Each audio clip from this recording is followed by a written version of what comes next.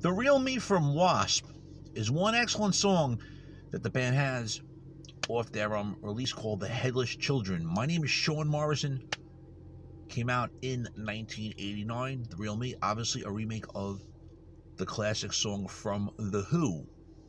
Now, Sean Morrison wasn't aware of that song from The Who at that time. Remember, Sean Morrison was a young man, and, you know, he wasn't fully into The Who, so he didn't know all their songs at the time. But once he heard this and heard the Who version, of course, he enjoys both of those songs. But getting back to The Real Me with W.A.S.P, but Blackie Lawless with Passion in the video and all that, does a great job with the video. And on this album, as well as this song, Quiet Riot, drummer Frankie Muniz was on the drums. Excellent version of The Real Me. Have you heard this version from W.A.S.P?